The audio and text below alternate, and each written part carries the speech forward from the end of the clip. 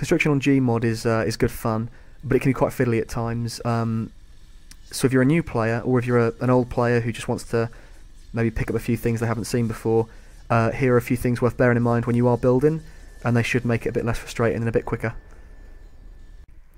Alright, before you start doing anything else, if you want to build more precisely, the first thing to do is to go to the add-ons, go to the Tools tab, go to the Top Rated tab, and you want to look for something called Smart Snap. In the Top Rated, as of filming, it's in the second tab. If you just use the arrows here to get about, but it might have moved when you're getting it. Install that. Once it's ready, restart or start your game. Right, so having installed the Smart Snap mod, all props should now, when you mouse over them with the tool gun equipped, come up with a grid on them to allow you to easily align the tool on the prop. All props have it. It's more useful on the construction props.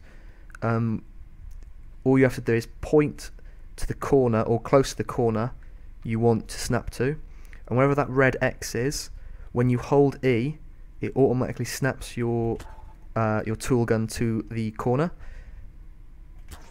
and you can use it to do some quick, precise welding like that. Nice and easy. Okay, so let's say you're doing your build and you want to line up your next piece to be welded in.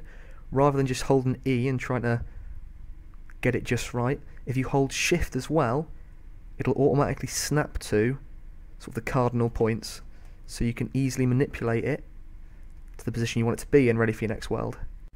Alright, so let's say you want to put a hydraulic on something between two objects. You can left click on one and then left click on the other, but if you want to make sure they line up perfectly, right clicking will automatically create a hydraulic perpendicular between the two items. This also works with sliders, right click, and the winch, right click. Right, so you've built your nice complicated thing, but as you're building it, it's been locked in place, and now you need to unlock it, but you can't remember which bits are locked and which aren't. Rather than having to go through and click every bit by hand, if you select one and hit your reload button, which by default is R, it'll unfreeze all attached objects to the one you're currently holding.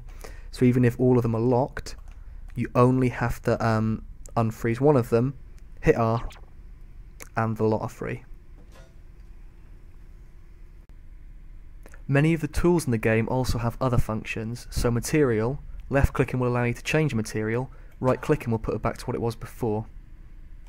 It's the same with the colour tool, and lots of the other tools have different right click abilities as well. So the no collide tool, for example, instead of having to individually no collide every prop with a prop you don't want to touch anything, right clicking will make it no collide with all of your spawned in props.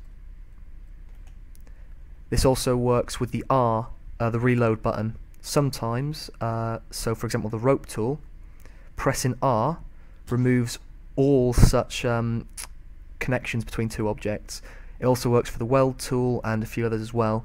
It's one of the things you really have to look up yourself. There's plenty of different tools, so if you're not quite sure what to use, have a little look up at what the alternate uses of the tool are. This last one isn't really a building or construction tip, it's just a general thing. If you change to the camera and hold right click with it on, you can move the mouse backwards and forwards to zoom in and out on the map. You can also hold right click and move the mouse left and right to go crazy. I don't know why you'd want to do that, but it's there. If you do end up with some kind of crazy sort of view and you want to put the camera back to normal, hit R and it will go back to normal. Okay, so if you bear those things in mind, you should find that your constructions go quicker and they're a lot less frustrating. Best of luck with all your builds. If you've got any comments you want to share, feel free to leave a comment. The map I've been playing on has been GM_Valley. Very good map, good fun to build on, plenty of stuff going on here. Yeah, goodbye.